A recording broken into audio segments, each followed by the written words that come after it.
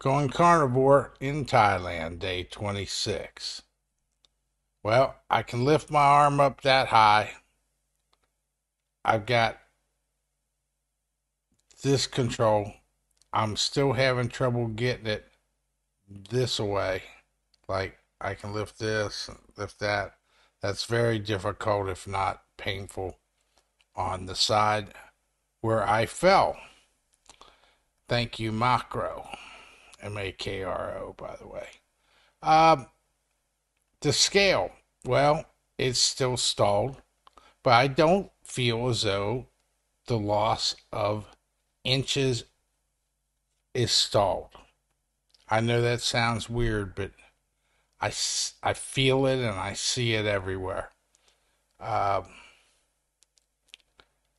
I didn't get a lot of sleep last night, not a lot of good sleep. My arm hurt like hell. I try not to take anything serious.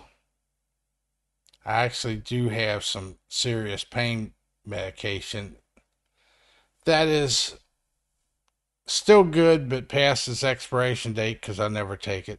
But for right now, 2 ibuprofen seem to help a little bit.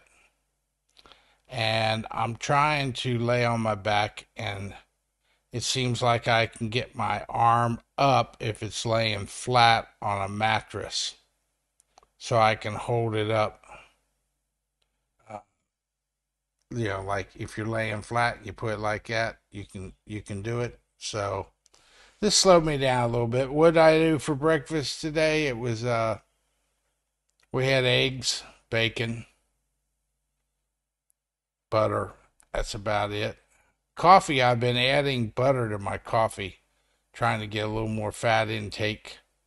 Uh, I've been even adding a pinch of salt sometimes in my water, make sure I get enough of that.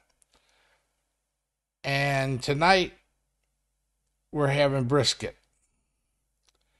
And the brisket was sous vide at 66 degrees in the sous vide for over 3 days. I was initially going for 36 hours. I think I got closer to 42 hours. So now that it's sous vide on the inside, we'll put a meter thermometer in it. We'll coat it with some avocado oil and put some brisket rub on the outside of it, stick it in the air fryer and fry up a crust. I expect the brisket will be dry, but tender, easy to chew, tastes good, but dry. So what do you do with dry meat? Well, you can add butter, melt butter over top, and that helps a little bit. But believe it or not, I have found that mustard is my go-to. Good old French's yellow mustard. No calories, no carbs, no sugars, no protein. It's amazing. It's one of the foods that you go into the grocery store and read the nutrition label and it's 0, 0, 0, 0, 0, 0, 0. And it almost is, the label should say, has taste, bottle contains taste, but nothing else. And Jesus Christ, they give you these little bottles here, okay? And this is Heinz, but I've been using French's. And damn bottle says it's got 9 ounces in it.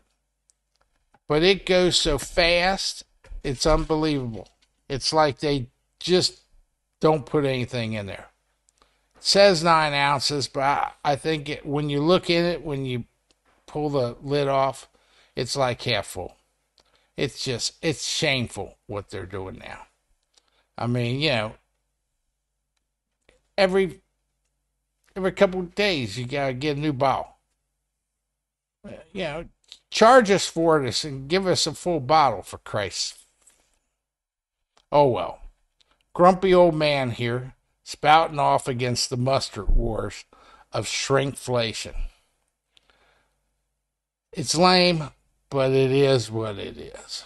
Now,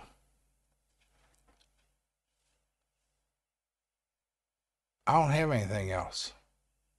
Everything else other than my shoulder screwing me up, I couldn't exercise today in the pool because getting in and out of the pool requires my arm to use the hand railing because the steps are still 10-inch steps. So they're pretty deep steps. So I usually use the hand railing going down. I can't get my arm up to do that. So hopefully in the next couple of days. I know nothing's actually broken. There's no swelling. There's no bruising on the outside. No black and blue. It is what it is. Look, all your comments that come, I greatly appreciate them. I read every one of them. I try to answer all those that have an answer to them. So keep the comments coming. Like, share. I'd like to build this into a community. I've lost a ton of weight. I've lost inches. If it wasn't for this injury, I'd be feeling great. So if I can help anybody else by providing information, that's what I'm trying to do here, as well as document my own journey. So for day 26,